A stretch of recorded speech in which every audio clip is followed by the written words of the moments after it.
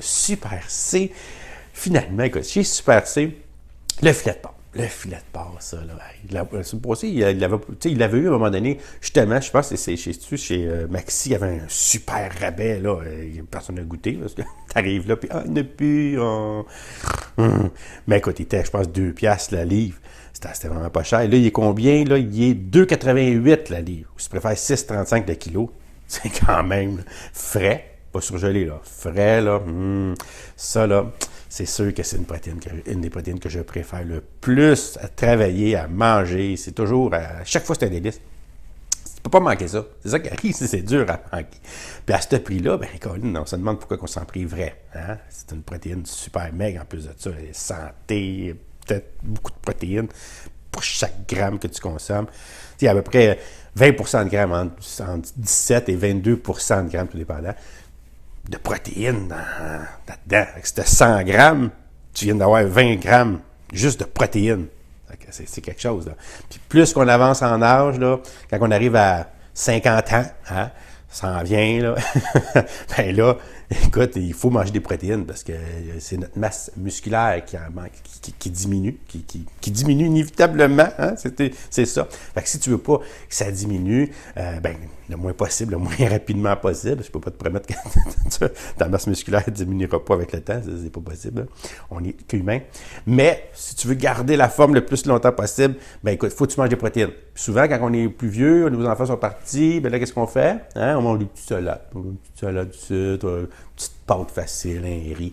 C'est bien beau, là, mais c'est parce que ça manque cruellement de protéines. Faut pas que tu oublies. Si tu n'as pas faim, mange juste la protéine puis laisse faire le reste. Okay? C'est ça que je te dirais.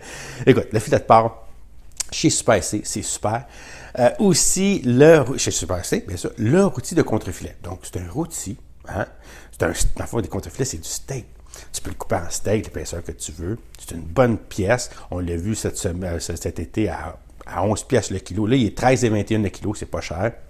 Mais on a déjà vu encore, c'est comme les poulets de tantôt. C'est un spécial, mais c'est pas le gros spécial. Là.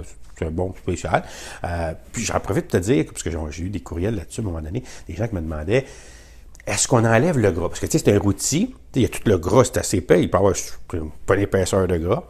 Tu peux en enlever une petite couche si vraiment là, il y a trop de gras, mais pas enlever le gras quand tu le fais cuire. C'est une protection, premièrement. C'est du goût. Hein, le gras, c'est du goût.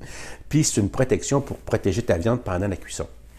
Rien t'empêche, après l'avoir fait cuire, avant de le servir, tu le laisses reposer avec son gras, bien sûr. Là. Puis, avant que je suis prêt à le couper en tranches ou en cubes, ou peu importe comment tu veux le servir, là, tu peux y enlever tout le gras que tu veux, à ce moment-là, mais pas avant. Hein? Parce que si je vais te l'enlever le gras, puis je vais le faire cuire de même, erreur, grosse erreur. Fais pas ça. Donc, ça, c'est le rôti de contre-filet. Il est 199 la livre, si tu préfères 13 et 21 le kilo. Donc, ça a bien de la gueule, là, pour ça. Hein? Aussi, chez Super C, ben écoute, le bacon, du bacon, sélection. 375 grammes, là, hein, pour 2,99 $, Caroline de Bine.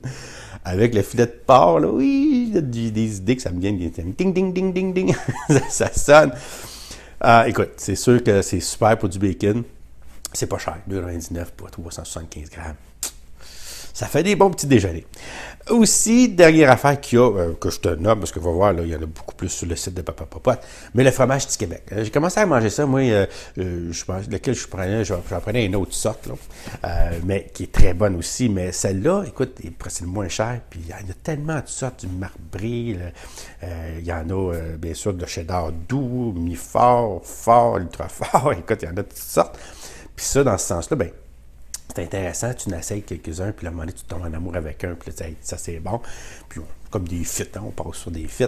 Ben, écoute, ça c'est super parce que dans les lunchs, en collation, si tu veux mettre aussi, mettons, je sais pas, dans ton filet de porc, tu l'ouvres, là, tu mets du fromage du Québec, là, cheddar par exemple. Tu barres ça de bacon, merci, bonsoir. Et moi, je sais que ça a l'air bon. Fait qu'écoute, c'est ça qui est ça pour la liste de Papa Popote cette semaine. J'espère que tu vas faire des belles économies. Au moins là, tu as l'information pour prendre des bonnes décisions puis pas te casser la tête. Puis c'est ça l'idée de Papa Popote. Fait que sur ça, je te souhaite bien sûr une belle journée, une bonne semaine. Puis surtout, je t'envoie un beau bisou de Papa Popote. Allez, à bientôt pour une prochaine vidéo de Papa Popote.